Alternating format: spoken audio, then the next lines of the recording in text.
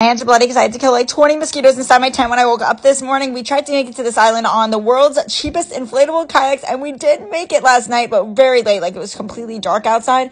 And today we have to make it all the way back, which I'm so nervous for because yesterday it took 6.5 hours to get here. But for now, we're enjoying the sunrise, and we're going to have a little bit of a beach day before we leave because our muscles and our mental capacity does not have it to make it back at this exact moment. We've literally had boats come up to us and they keep asking us, did you guys make it here with those? We're like, yes, we did. And they're like, wow, props to you. Anyways, we're trying to cook for the day. We packed some mac and cheese and hot dogs just to get a little bit of nourishment in our system before we leave again. Now, there's a little bit of sand in all the food, but we're just going to have to just be champs about it and eat it up just like that. We also collected all this bag of shells that I just showed you guys, and we did that because I have a little small business now. It's not really a business. It's more like a little project I'm doing to make 100 candles at home, and I'm going to put these inside the candles. Anyway, so we're heading out of the island soon, so wish us luck. Hopefully it doesn't take another 6.5 hours, because if so, we're going to be paddling in the night.